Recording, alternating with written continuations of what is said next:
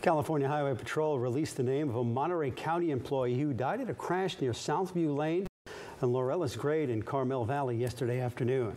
She's been identified as 45-year-old Latu Moley of Salinas. Her truck went over the side of the road through the guardrail and down a steep hill. Monterey County Regional Fire and Monterey County Sheriff's Office also responded to that crash. California Highway Patrol is conducting the investigation, and Cal OSHA has been notified. Monterey County officials say they mourn the loss of a member of our county family, and our hearts go out to the family and friends of that woman. Yeah, prayers for that family tonight.